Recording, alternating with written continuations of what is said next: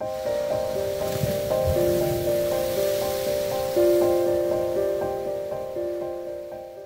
Grass So Little Has to Do by Emily Dickinson.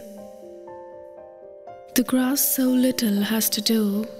a sphere of simple green, with only butterflies to brood and bees to entertain, and stir all day to pretty tunes the breezes fetch along, and hold the sunshine in its lap, and bow to everything, and thread the dews all night like pearls, and make itself so fine a duchess were too common for such a noticing, and even when it dies, to pass in odors so divine, like lowly spices lain to sleep, or spikenards perishing, and then in sovereign barns to dwell, and dream the days away. The grass so little has to do, I wish I were a hay.